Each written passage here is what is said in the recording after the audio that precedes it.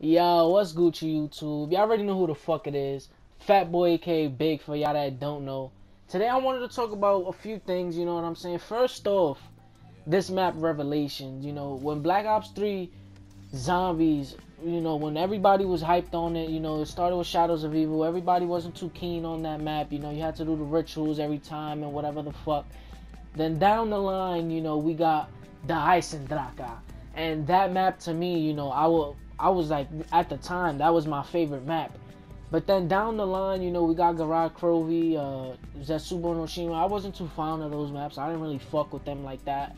I actually thought both of those maps were too close quarters and kind of whack in my opinion. But then they came out with this shit.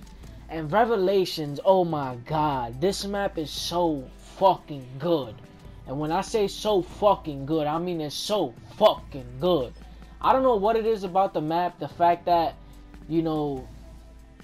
it's fucking fun, or there's different maps in one map, you know what I'm saying? You could teleport from Nocturne Toten to Mob of the Dead to Der Eisendrach, so many locations, Kino del Toten, like, there's so many fucking maps in this one map that's why I feel like, I'm so in love with it. And I wouldn't say it's the honeymoon phase, the honeymoon phase being like, oh, it's something new, something refreshing, so you're gonna like it, but give it some time, you'll hate it.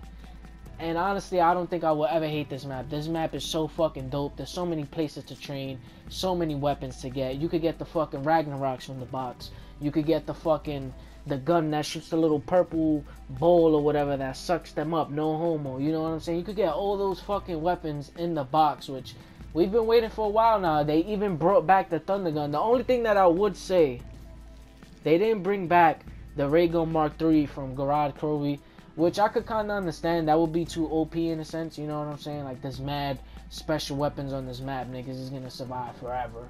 But, with that being said, man, let's get into the second thing I want to say, in the Easter egg. We have big YouTubers out here who work on completing the Easter eggs, some in specific or generalizing who I'm talking about.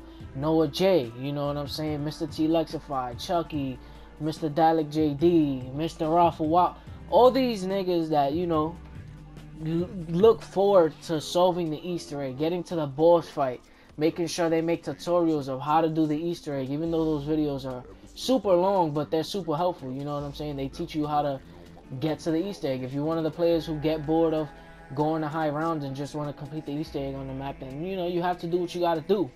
But that being said, I don't know how long it's been. All I know is that the Xbox One and the PC version of this map for the DLC is about to be released in, I think, less than 9 days.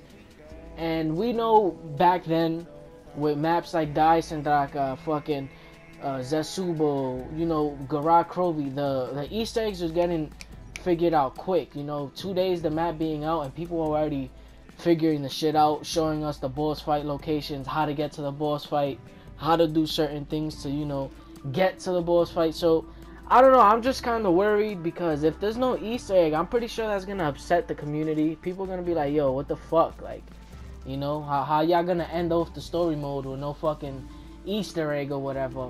And the final thing that I want to talk about is that how hyped I am for Infinite Warfare, man. The fucking zombies in there looks dope. Multiplayer looks dope.